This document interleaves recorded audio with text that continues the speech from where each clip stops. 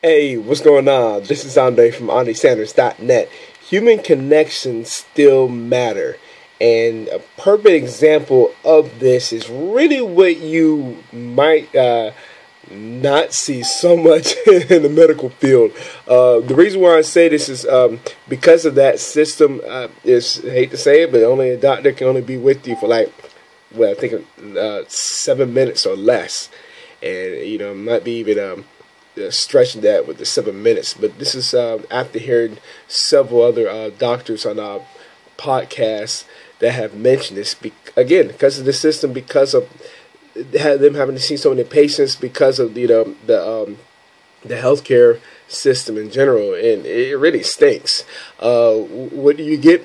Some people that just get frustrated with that system, might even choose to go to a different alternative route, is maybe the Eastern practice. Mainly a lot of that I just mentioned a few moments ago is from the Western side as far as how they practice. But the thing is, what type of connections can you really build as far as okay, it's more like, okay, you go in, you got this problem, they might give you some meds. All right, we'll see you at the next appointment. But if you get sick of the meds, then what? Now you're spending time, you're spending money, going back, as far as explaining that, hey, telling them that maybe the specific meds are not working, and then, okay, they might do something else, see you again at the next appointment. You see what I'm saying? I know it's kind of a little bit of extreme, but, that example is just pretty much just a lack of any type of connection.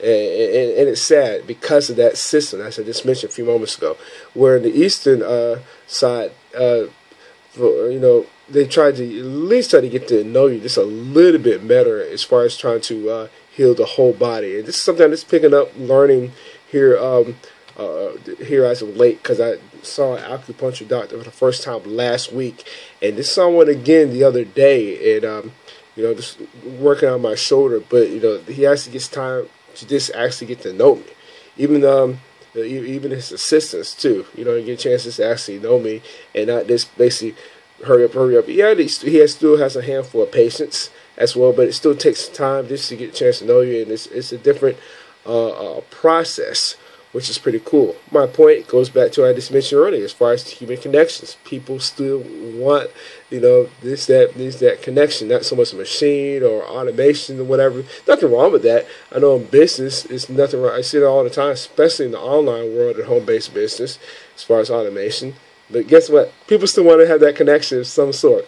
Whether you connect with them maybe through inbox, get a chance to talk with them via Skype, or just a video talk, whatever, conference, whatever, even just pick up the phone. People still want to see that connection, because that's what helps as far as longevity of potential customers, potential business partners. It's crucial. Big time, it's crucial in business. And again, I could just give an example as far as earlier. It's also important in any type of business, any type of industry. You see what I'm saying? So even though we are in the information age, a lot of people like to be on their cell phones the whole time.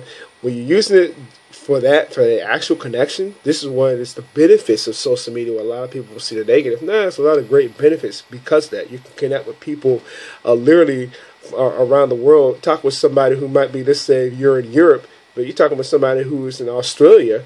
You could do that 20 years ago. You could, but you charge a good price. Today, because of social media, you can connect with somebody immediately and talk with them like you guys literally face to face in the same room, which is pretty cool.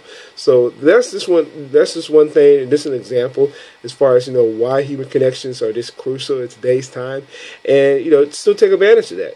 Still build those relationships, because people still want that, even though they might not say that. Really in the back of the mind they do, other than talking to a robot or, like I said, some type of automation. So I just wanted to leave you with that thought. And if you're getting value from what was shared here, I'd love to read your comments below. I'd like to say this video. That being said, I will see you in the next video.